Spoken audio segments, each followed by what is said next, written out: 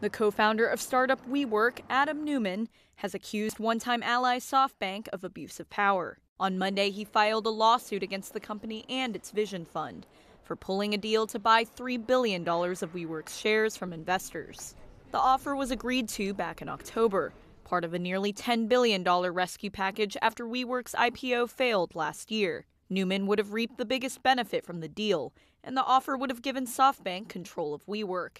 Since then, WeWork's occupancy rates have only plummeted, given stay-at-home orders around the globe. An independent special committee has also filed a lawsuit, calling SoftBank's decision to terminate the offer wrongful.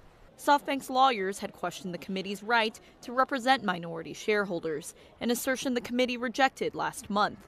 In April, SoftBank said it would not press ahead with the tender offer because several preconditions had not been met, frustrating WeWork's minority shareholders who had been expecting a payout. The investors included Neumann. Meanwhile, SoftBank's chief legal officer called Neumann's claims, quote, meritless. Under the terms of the agreement, he said SoftBank had, quote, no obligation to complete the tender offer in which Neumann himself wanted to sell nearly $1 billion in stock.